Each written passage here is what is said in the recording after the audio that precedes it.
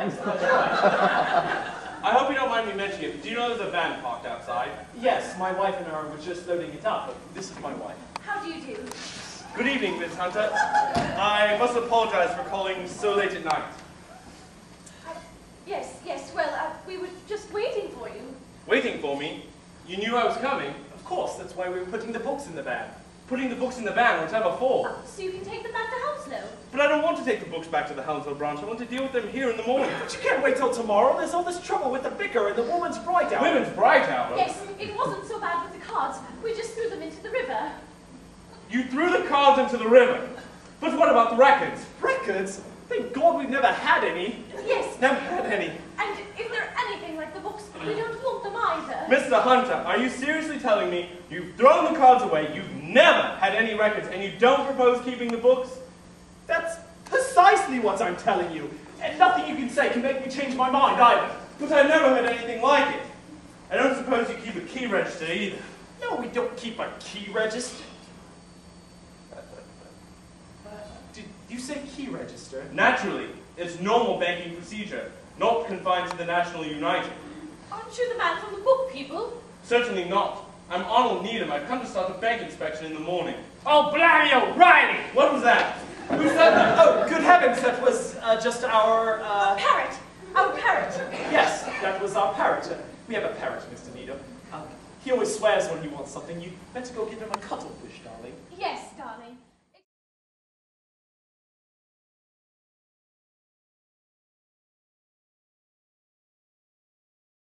Yes, that's right. You've got things well organized here, haven't you? I beg your pardon? Wasn't that a police superintendent that let us in? I suppose it was, yes. You have got things well organized. Aren't you going to ask us in? But I don't even know you. Who are you? I'm Susan, and this is my apprentice, Barbara. It's nice here, isn't it? Never worked over a bank before, have we? Work here? I'm sorry, who are you? Oh, Mr. Nicolaides, he got your message, and he said you weren't satisfied? Oh my God! You're not from the Scandinavian. Oh, quick, it's Mr. Needham. Get in!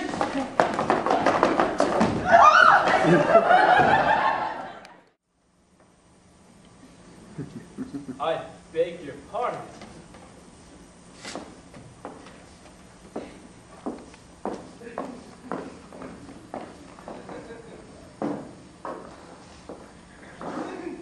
It's all right, it's only rubber.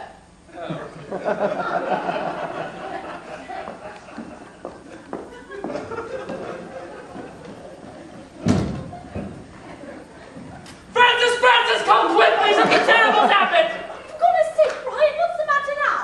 What have you done? I haven't done anything. There was this young lady in the bathroom with a cudgel. With a what? A cudgel, a big rubber cudgel. She had it in her hand. Don't be ridiculous, Brian. You're starting to imagine things now. But I didn't imagine it, Francis. She said it was only rubber, but I didn't realize until I was inside. And then it hit me between the eyes.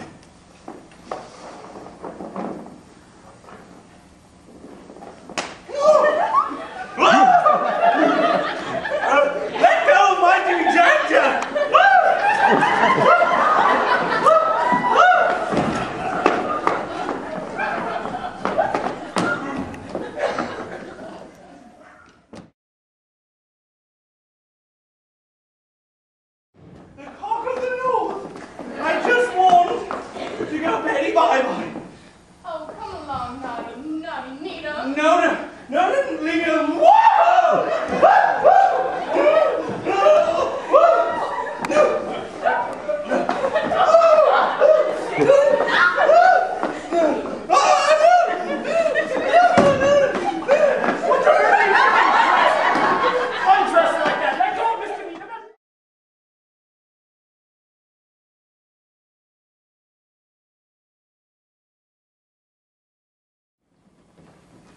Come on, let's all play the water games. But I can't swim. Put me down. Put me down.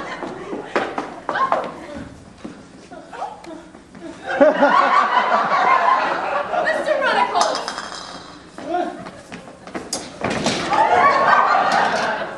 What on earth are you doing now? Don't you people ever take no for an answer? Can't you see we don't want you here, any of us? We just want you to put your clothes back on. Go, leave, get out! Do you mean you've had enough? More than enough. We didn't want anything to start with.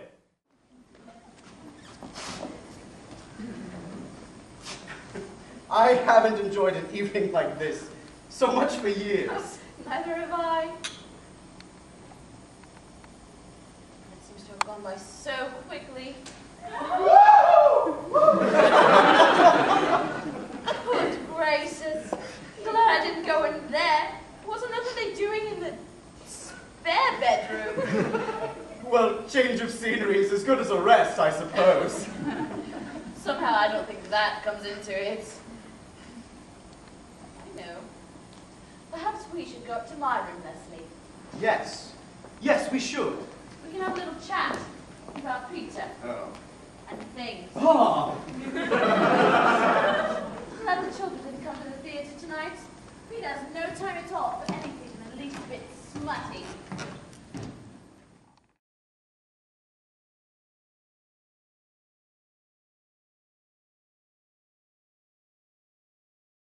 Oh, but of course we'll have to ask Peter first. So, my dear. There you are, Peter. Matter. No, fine. I was just bringing some more coffee up. No more for me, my boy. Thank you. As a matter of fact, I've started to feel rather tired. Yes, yes, it's rather surprising how quickly it comes over you, isn't it? Dear, a little more look friendly upstairs. I'm sure you'd like a nightcap, wouldn't you, Leslie? Yes, thank you. No, I don't want to cause some upheaval, Peter.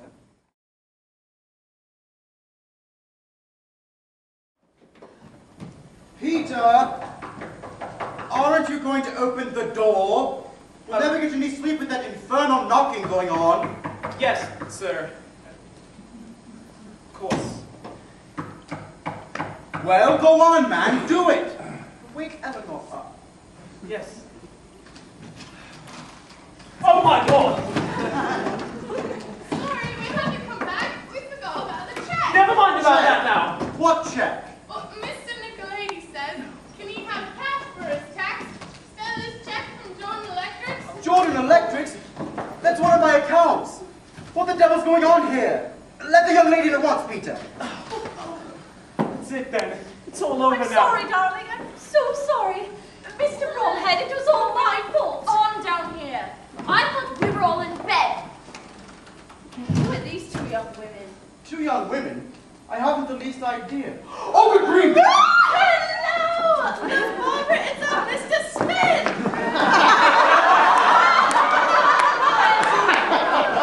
Fancy meeting you again, love. Haven't seen you in weeks and you used to be so regular. Taking down his thoughts, you know. Oh, dear! Bromhead! Here!